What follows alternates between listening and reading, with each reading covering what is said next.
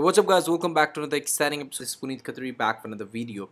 So basically guys, in this video we're going to talk about iMessage. So with all the updates coming up with the iOS, iMessage has been updating and there are really good and amazing features coming up with iMessage. One of those really great features are going to be discussed in this video. So in this video we are talking about emojified text messages. So I think you're really confused about what is emojified text messages.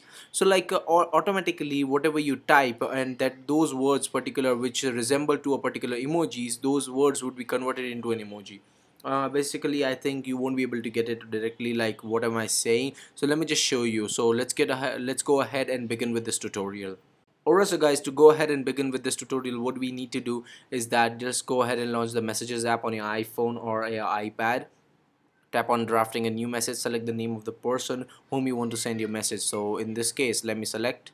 Alright, so I have selected the person whom I want to send the message, and over here you need to type your message, whatever you want to send to that particular person. So let me type my message in. Alright, so this is the message that I want to send to that particular person, and now what next you got to do is tap on this earth or the changing keyboard icon and select emoji.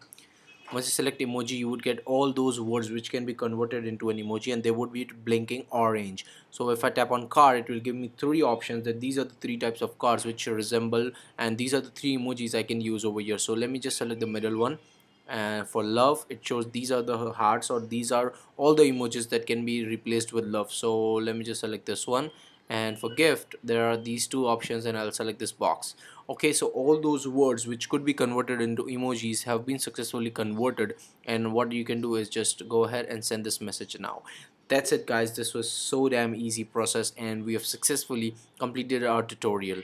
So if you have any questions regarding this tutorial, do let me know in the comment section down below, or if you want to ask me something else, I'll be waiting for your comments. And that's about it for this video. I hope you enjoyed this video. If you then, please do feel free to give a thumbs up to this video, and I'll get back to you guys in the next video. Peace out.